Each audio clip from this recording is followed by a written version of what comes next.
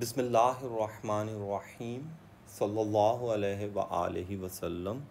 Allahumma rabbi zidni ilma. Sallallahu alayhi wa alihi wa sallam. Ameen. Alhamdulillahi rabbil alameen. The topic of this lecture is vectors in complex numbers. An important advice: be of benefit to others. You can find the link of the math website in the description where you can find the soft copy of this lecture. Vectors in complex numbers. There are two methods to do this. Number one, use head to tail rule to find the required complex number from the Argand diagram.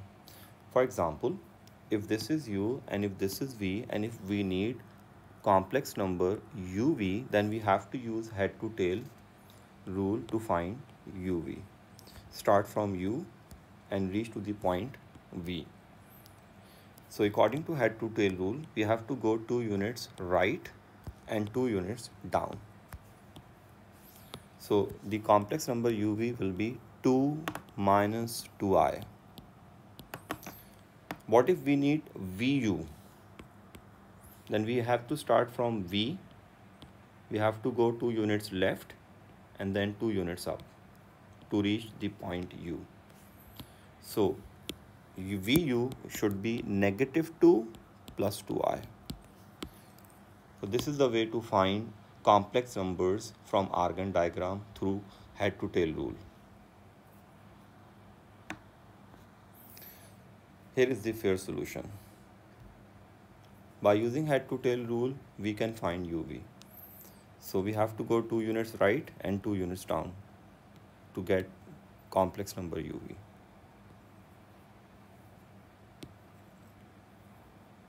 The answer is 2 minus 2i. I'm sorry. Now the second method is calculations method. What if Argand diagram is not given? Then use position vector method to find the complex numbers. And this is the position vector method. We write vector AB as OB minus OA, second minus first. So for UV, we have to write V minus U. If this is U and if this is V, then for UV, we need to write V minus U. Hence, we have got the same answer through calculations method. Past paper example. This question is from my practice book of complex numbers. Question number 2. The complex numbers -2 plus I and 3 plus I are denoted by U and V. Find U plus V. This is very simple. We just need to add the real part with real part and imaginary part with imaginary part. Collect all like terms. So the answer is 1 plus 2i. Now we need u upon v. U upon v is very simple. We just need to rationalize these two complex numbers. You all know how to do this. You can check the fair solution here. When you will rationalize this, you'll get u upon v minus half plus half I. Now the next part of this question is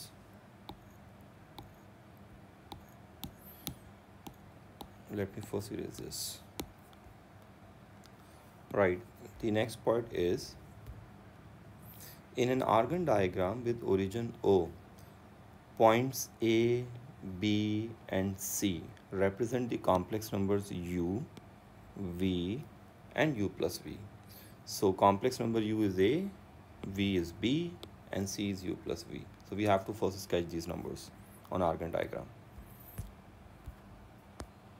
Well, this is the Argand diagram. This is u and it is A, v it's B and C, this is 1 plus 2i. This is u plus v.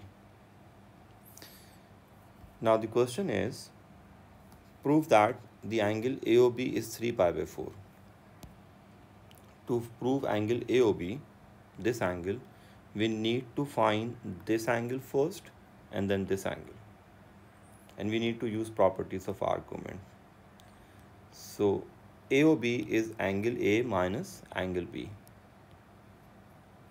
So we can write this as angle AOB is argument A minus argument B. See, this is argument A and this is argument B. When you will subtract argument B from argument A, you will get this angle AOB. Where argument A is argument U and argument B is argument V. Now, according to the property of argument, we can write this as argument U upon V. And argument U upon V, this is U upon V. And its argument is 3 pi by 4. Because this lies on y is equal to minus x. So its argument is 3 pi by 4. So we just need to copy the answer of this argument here. So always use properties of argument to prove angles of like this. Now the last part of this question.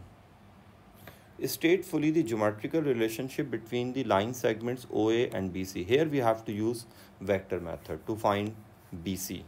And BC will be OC minus OB according to vector method. And we can do this directly from Argand diagram. This is B and this is C. We need BC, so we have to start from B. According to head to tail rule, we have to go 2 units left and 1 unit up to reach at C. So BC is minus 2 plus I. And OA is also minus 2 plus I. Therefore, these two line segments are equal and parallel. See, this is BC and this is OA. Since OA is equal to BC and both are equal to minus 2 plus I, therefore OA and BC are equal and parallel. I hope this lecture will help you to understand how to use vectors in complex numbers and properties of argument as well. Good luck and Allah Hafiz.